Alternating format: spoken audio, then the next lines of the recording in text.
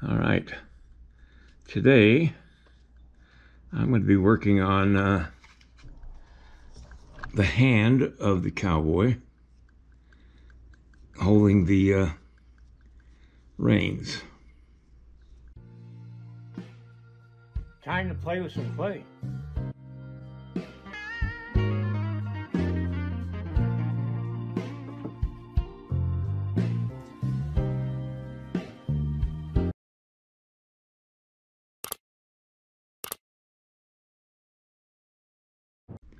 I did a little research last night on proper rein holding, or whatever you call it, and found that I do have him holding the right way, the reins, and but I may have had his hand back too far, because a cowboy that's been well versed all his life in riding and holding the reins properly would have held a little tighter hold. Well, actually would have been a little looser hold on the reins, because he's riding a trail where he doesn't have to make a lot of direction changes. The horse pretty much follows the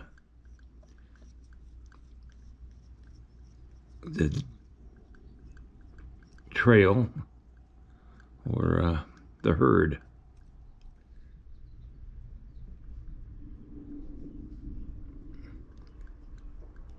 He has a pocket on his shaft, and I just matched the size of the shaft, the pocket, with the other pocket on the other side, so that they're both the same.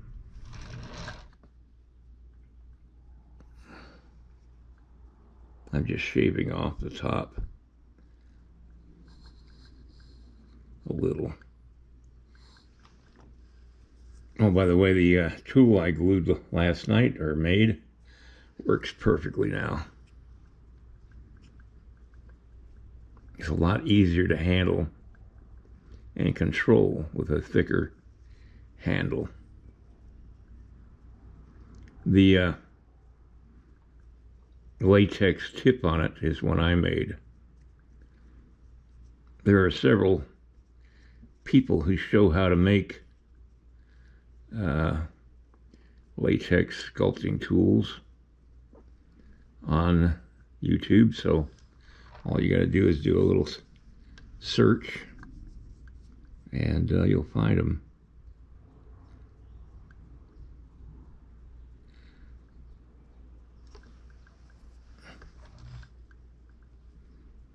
It's rather simple to make your tool too.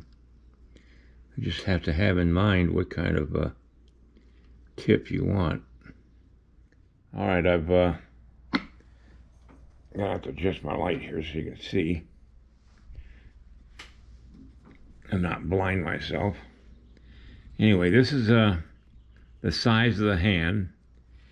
I figure about the size that the palm is about a half head length in length, and that's what I've measured out here. And the reason I'm doing it on this piece of wood is because I want to have both hands match in size. So when I get done doing this hand, I'll work on the other hand. Okay, I'm trying to line up the fingers the best I can.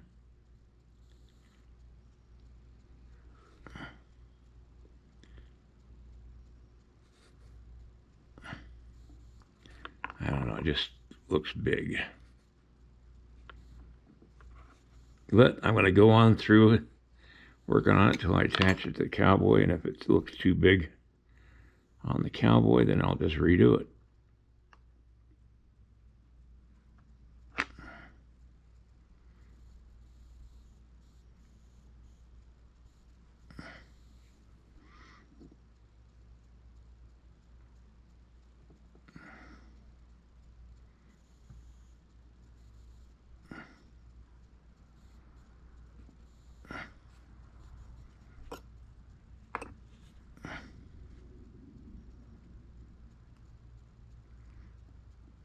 this is where I'm going to combine the regular clay with this clay,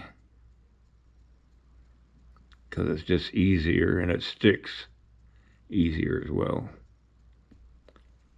I've got to leave an opening for the rains to come through. My eyes are getting blurry.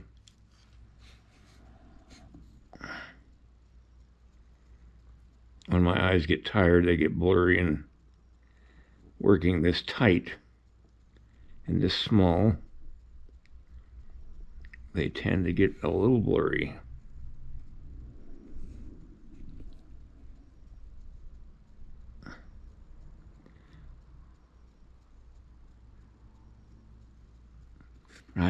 I don't know if you can really see what I'm doing.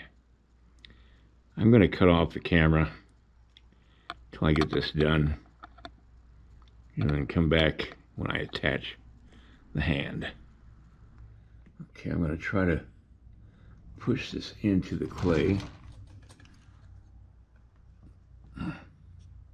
without damaging the clay that I just worked on. Now it doesn't look too big. That's good. Now I just gotta get around the camera so I can do this.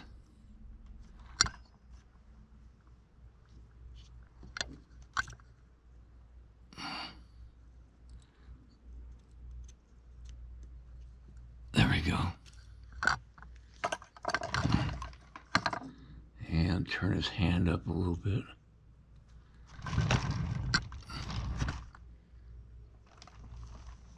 Looks pretty good. Dang.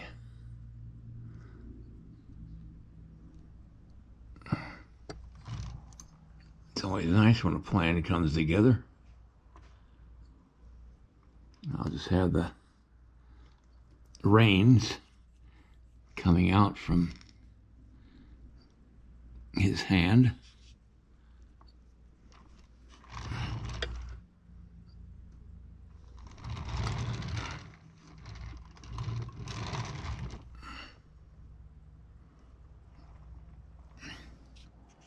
Or do I want to make them like that? Yeah.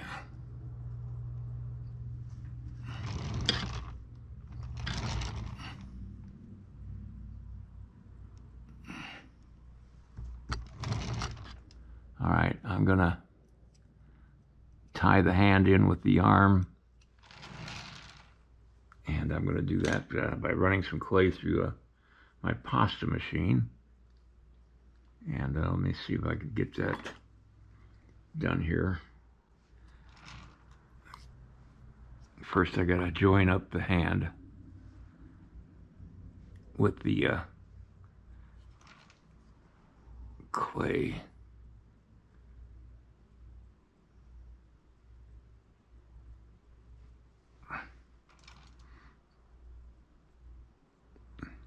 The reason I didn't do this part of the sleeve is because I knew I was going to have to do this, and I'd be screwing up whatever I worked on. So, like I said, you have to plan out what you're going to do and kind of schedule what you're going to do. Okay, I ran pasta machine this clay here, and this is the upper part of the glove, and I'm just going to work out the full size of it. I'm going to mark it right there. All right. Okay.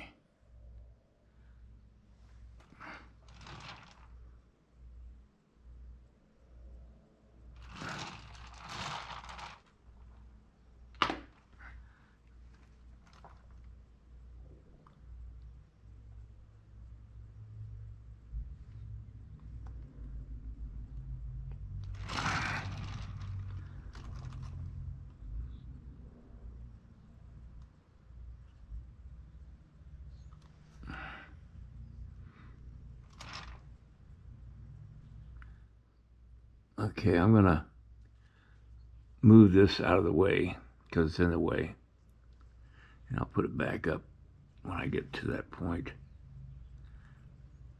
I've got to put some clay down here behind the glove. All right, I got to put some wrinkles in this glove.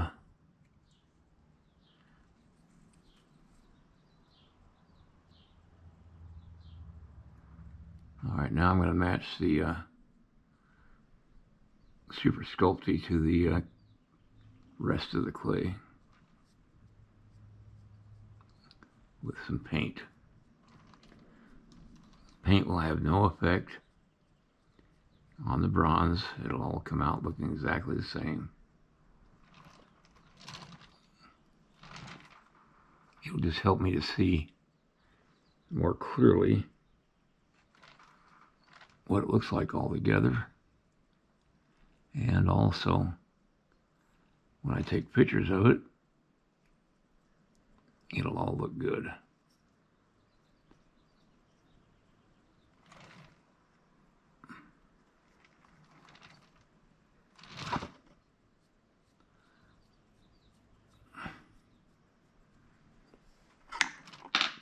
Okay, I'm going to let that dry, and I'll be right back.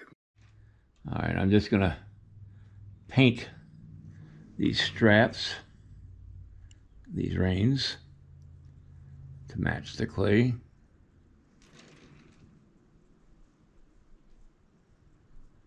Again, for photographic purposes.